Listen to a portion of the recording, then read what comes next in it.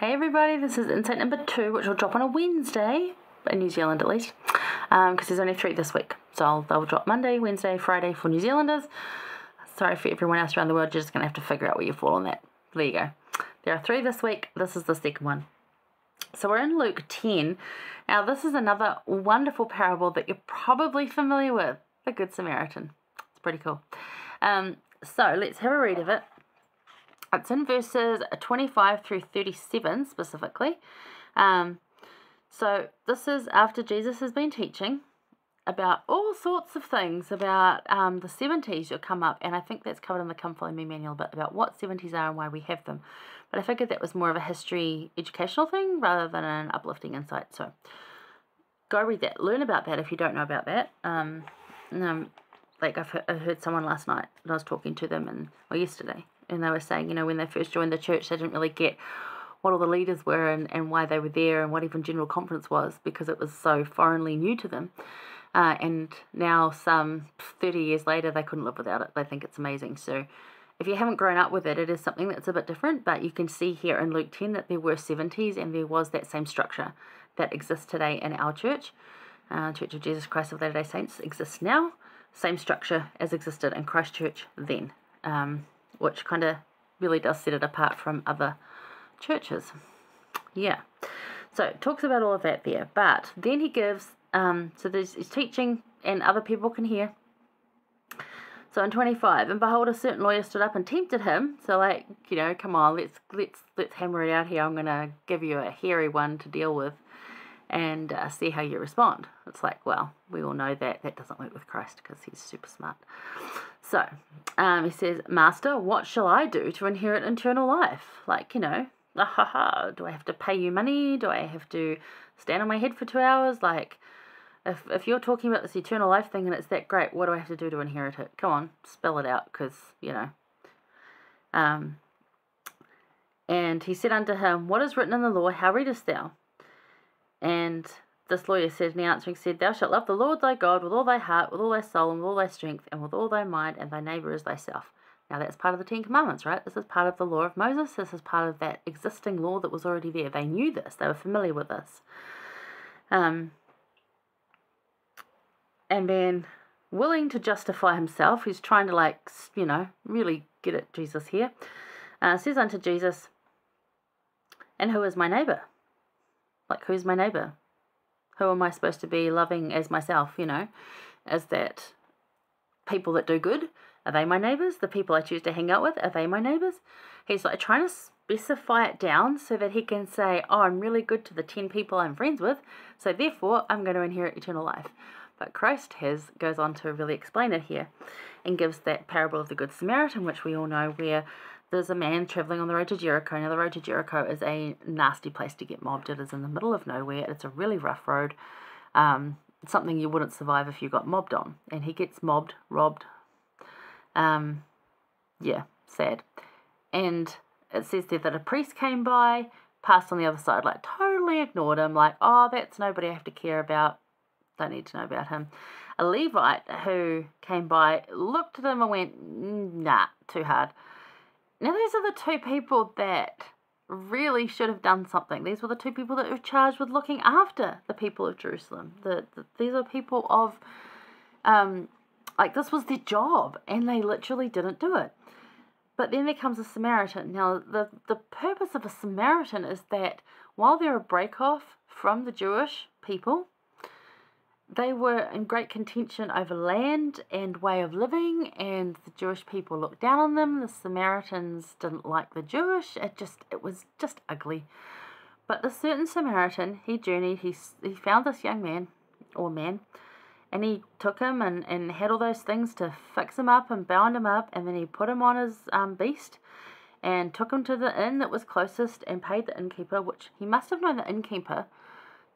This is a parable, so it's a story, but in this, it would indicate that you would know the innkeeper, because the innkeeper was trusting the Samaritan, saying that, look, if it costs more to look after him, I'll pay it when I come back.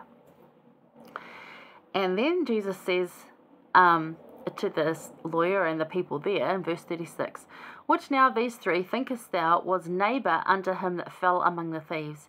And he said, he that shewed mercy on him. And then Jesus unto him, go and do thou likewise. So that was teaching this lawyer that actually your neighbour is everybody. Everyone. Not just the person who lives next door to you, not just the people in your circle of influence or your actual neighbours you live next to, not the people you go to church with or the people that you work with. It is everybody. It is everyone. And it's just a beautiful thing. So, take care of him. I love that. And I thought this was really cool, with just like, loving the Lord with all thine heart and your neighbour as yourself. Because really, what is that for us in this day and age? Because it's not likely that we're going to travel a road with oils and bandages, although most of us have first aid kits in the car. But it's not something that we really see people beaten up on the side of the street. Well, at least not New Zealand, thank goodness. I mean, maybe some places of the world you would. But not here. Occasionally, and I have stopped and helped a young kid who came off a scooter, washed his knee out, and he had like a big gash here that was bleeding, and we held that down. And he couldn't remember his mum's phone number, but we called the ambulance anyway, and they were able to, through their records, find his mother, and she came and was very grateful. But, there's no way I wouldn't have stopped to help that kid. And yet in some countries I know that it's really dangerous to stop. When we were in Bali, even years ago, 1994, when I was travelling there, and we saw someone on the side of the road that had obviously been injured, being hit by a car or something, is crossing the road and was struggling to do anything. And there's not really cell phones that you can use back then. And our taxi driver said, I said, oh, we need to stop and help. And he said, no, you don't, because as soon as you do, the police are going to think you're involved and you will possibly end up in prison. And I thought, oh, I must be joking, and just didn't want to stop. And I found out later, no, that's actually a legit thing. And I'm like, what a sad country that is. What a harsh thing that is. And how grateful I am to live in a country where, for the most part, people here genuinely will help you. Even if they've never met you, they will offer you a place to stay, food to eat, clothing, a ride. And that's just how we are. Whether you're churchy or not, it doesn't matter here. And I'm really grateful for that. I know that's not something that happens in a good portion of the world, which is sad. And we can change that. We can have our own inn and be that innkeeper to bring that in. So in this parable, we read of someone mugged and beaten, left for dead, that a priest and Levite passed by. The people that were actually, that was their job, as I said, to go and help those other people. Samaritan coming to his aid, he had compassion. Taking care of this wounded man shows how we are truly charitable. Not because we will be rewarded, honoured, or gain fame. We help others like this because we love Christ, and that's the point of it. This way of being is how we inherit life eternal, is loving others as much as we love Christ. So if you're not loving others so much, then probably work on loving Christ, and you will naturally start loving others more. It just works. Then we get to love ourselves. And I think of all of it, that's the hardest point. When they say love your neighbour as thyself, I'm like, if I loved other people like I love myself, I probably wouldn't treat them very nicely a lot of the time. So it's a good reminder too. We've got to have kindness on ourselves and love on ourselves. Love the things about us that maybe no one else likes, and just embrace that as being part of us. Like, I don't like my thinning hair and the way you can see through my fringe in this light, which is probably why I keep playing with it. But it's me. It's what I've got. I would love a lot of things to be different, but it's not. So I need to learn to love me. My talents that I've got, the things I can't do, the things I can do, embrace them more and do them more often. And just be okay with all of that. It's not easy. It's a learning process, but it's okay. We can create our own inn, a place of rescue, respite and care, which is definitely what I've tried very hard to make my home be. And I've had many people say they felt that being here and visiting here, and they'll come here for that. I have neighbours that have just moved in, the girls next door, lovely girls there.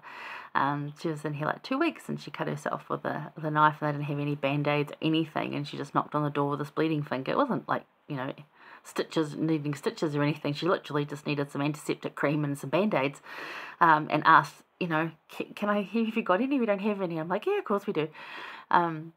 And being able to just do simple things like that, it's not grand, huge gestures, and I don't do it because I want a reward, or I want a thank you, or I'm looking for an end of year Christmas bonus. No, not at all. I do it because I love Christ. And in loving Christ, I love people more.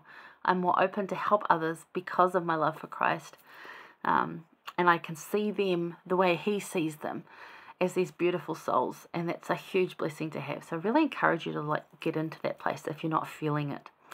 Now, out of Holland, he said, if we love God enough to try to be fully faithful to Him, which is what we're trying to do, right? He will give us the ability, the capacity, the will, and the way to love our neighbour and ourselves. And that's why I really like that from Elder Holland. So if we love God enough to try, that's it. We just got to love Him enough to try to be fully faithful to Him. We're not going to be perfect at it, and it's not all going to work out fantastically well, but we've got to try. In the end, it will work out fantastically well, but this life is a time for learning, and it's not going to be easy. So there you go. But He will give us the ability, the capacity, the will, and the way to love our neighbour and ourselves. And I know that's true, because I certainly love myself now a whole lot more than I did when I was younger, even though I was way hotter when I was younger. Physically, looked way better.